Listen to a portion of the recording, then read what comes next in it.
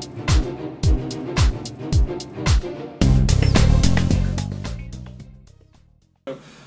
am going to start building a shop-built gantry crane for moving a lathe. So I'm going to switch to time-lapse mode because I think it's just a more efficient use of time on these videos. So I've got my Millermatic 211 MIG welder that I'll be using, and I've got my Evolution Rage 2 saw that I'll be using to square and trim my material. And if you have any questions, please comment. I'll try to get back to them. Otherwise, if you enjoy the video, please click like. If you are interested in the design theory, there's a separate video about how it's designed and why. And subscribe to my channel if you want to see more of my videos. Thanks for watching. Really appreciate you, and hope you enjoy the time lapse.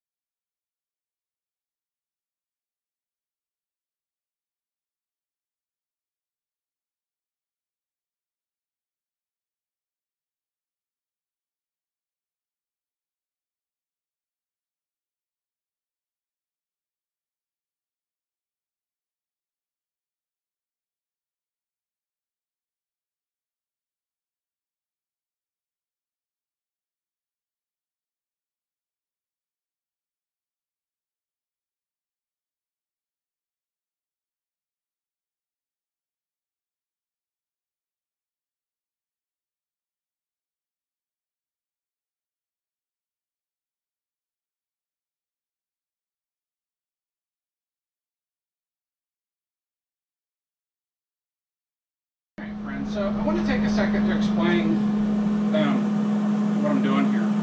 So the vertical alignment of these poles is really important with regards to this beam. If it was off by a little bit, it would cause the boom to bind as it goes up and down, because the design of this little gantry crane is there'll be a hydraulic cylinder here that pushes this beam up.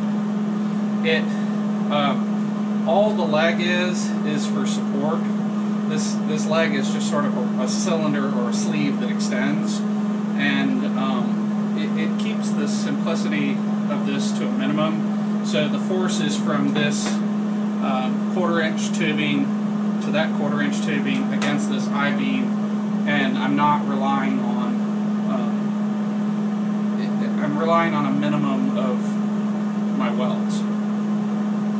So, and I don't have to fabricate pin slots for this, which would be very time consuming. It'd be great, because then I could, make this thing really tall. And I may come back and do that at some point.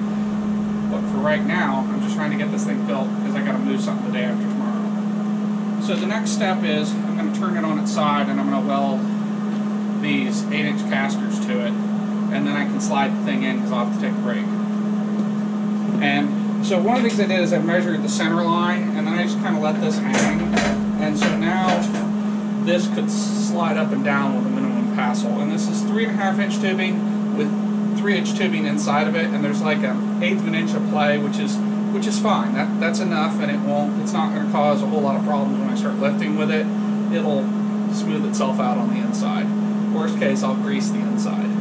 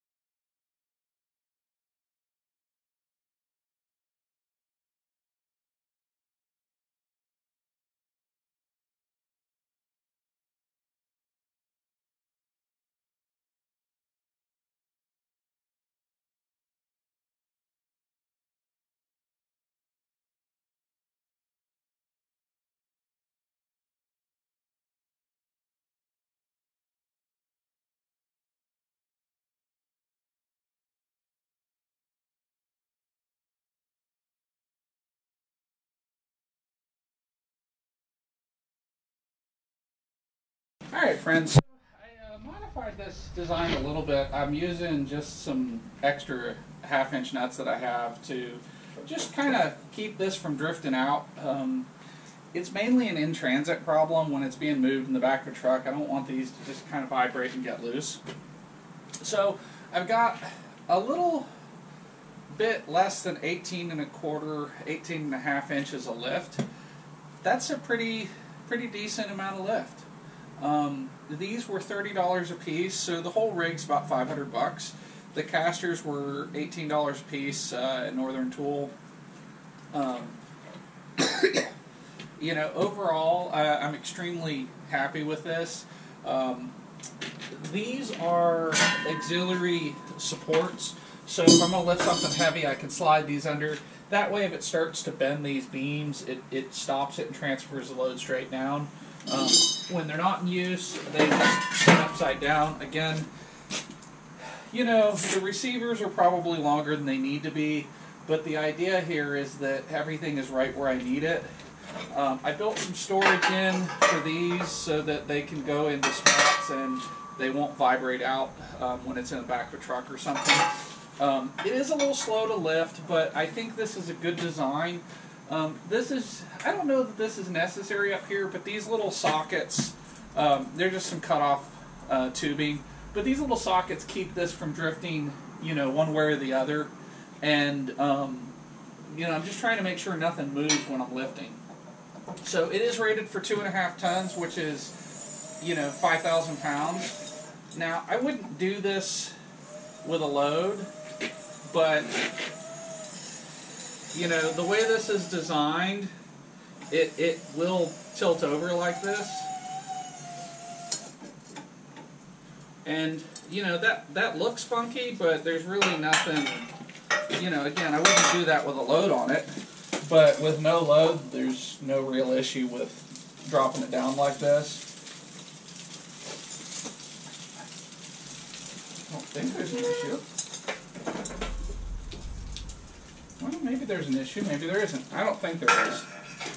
I don't think there's any issue whatsoever. Oh, well, apparently it locked that side. So I'll have to raise this side in order to get that one loose. That's kind of funny.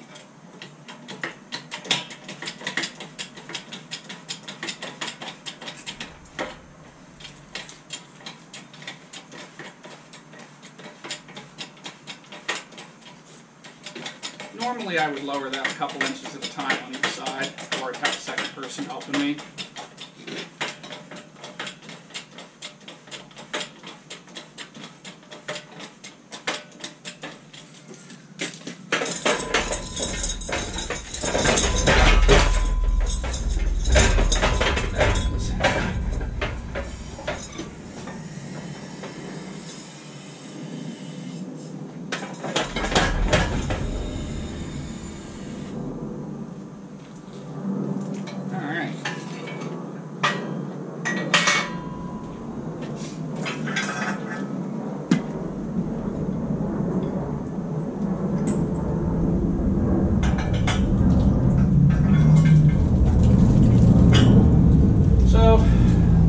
This is to move a 4,500 pound Monarch 14C lathe. In fact, the purpose is to pick it up so we can slide a pallet under it, pick it up so we can put bars under it, move it out where we can get to put the pallet under it, and then when I get it here, I'm going to use it to get over some of the uneven parts of the driveway, and I'll eventually use it to unload the lathe. And, you know, again, it's, you know, it's 500 bucks, but how many times would I have had to hire how many people to help me move this lathe? And this allows me to continue to be self-sufficient, which is something I value. And there's no telling where I will be able to use a small gantry crane that I can roll into my garage, and it's pretty self-contained. The only thing I'm going to do at this point is I've got one more section of this tubing, and I'm going to make a little captive spot to keep this D-ring. Well, it's not really a D-ring, I forget the name of this. But anyway, I'm going to make a spot for that right here. So I'm going to weld this, you know, up here so it's where I want it. And then, I don't think I need it, but I'm going to go ahead and add some some reinforcements to it to just make it a little bit more rigid and transfer some of the stress out. So, you know, I probably would move the wheels out if I had this to do over again, but I wanted the wheels to stay inside the footprint of the rig, because that way I can push it up against something and I don't have to worry about the wheels being in the way.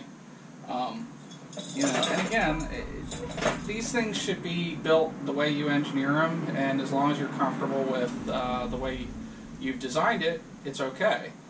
This is dangerous, so, you know, if you're not comfortable with this, don't do it at home. But anyway, I'm going to go ahead and tack that up there, and I think I am going to fabricate some 45-degree angles just to reinforce this a little bit. So I'm going to run something from here and here just to make this a little bit more rigid than it already is. I think it's pretty stout, but I want to make it more stout. So anyway, thanks for watching. I'm going to go back to time lapse.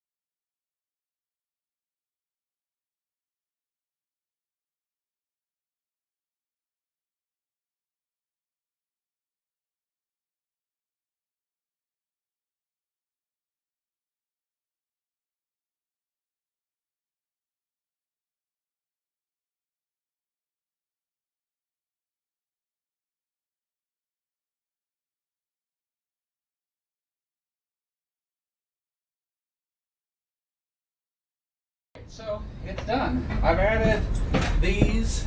You know, that's not the best cutting or welding I've ever done, but it'll work. You know, I think everything's good to go. You know, at this point, it's going to go over there and be stored, and Saturday it's going with me to get the lathe. So I think this is a neat project. You know, these could have been up another inch, so I lost an inch of travel. Yeah, you know, it's not the end of the world.